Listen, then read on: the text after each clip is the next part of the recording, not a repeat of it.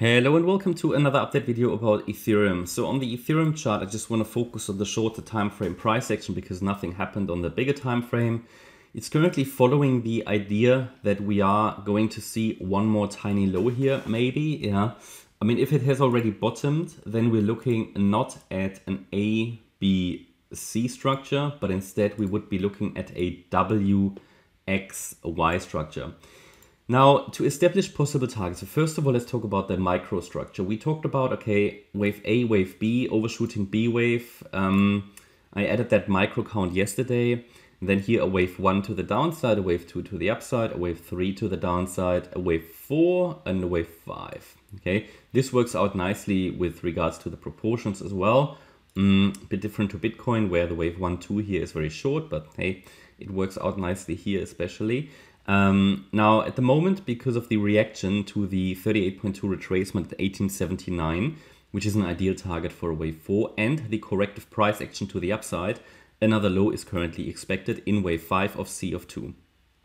I'm currently watching the area between 1802 and 1761, but we can refine that a little bit more. So this is currently the idea. The minimum expectation is for it to make a low below the third wave low, so below 1830. Now that is the minimum expectation. And in terms of what it needs to do, obviously it needs to drop below, first of all, 1843, which is the last swing low, and then a break below the third wave low would do the trick and fulfill the minimum expectations for wave 5. But obviously we've got the Fibonacci retracements to look at. I just told you 1802 to 1760 is certainly an area I watch. Plus we can look at further possible Fibonacci relationships, wave relationships, to establish some more likely targets.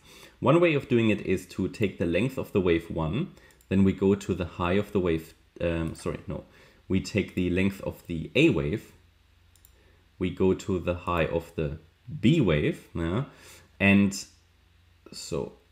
one where you typically say it's the maximum for such an expanded flat is the 2.618 extension. That's 1844. That was already reached. So that's interesting. Well, with maximum, there isn't really a maximum, right? There is sort of a theoretical maximum where you say, okay, it shouldn't really extend, but crypto markets are rather new, have a lot of volatility. So if we look at an extension level that makes sense here, would be 1825, the next one, the 300% extension. But in the current environment, because it would go beyond the 2.618 extension, which is normally deemed the maximum, I think maybe another way of looking at it is more relevant.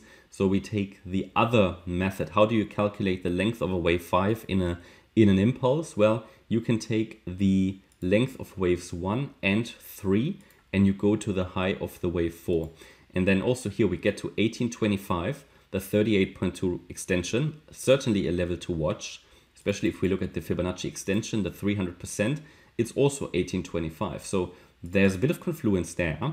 And then we've got 1802, of course, as I said, and the 61.8 Fib extension at 1790. So in summary, that means I would pay attention to 1825, 1802 and 1790 first when we come down here in wave 5.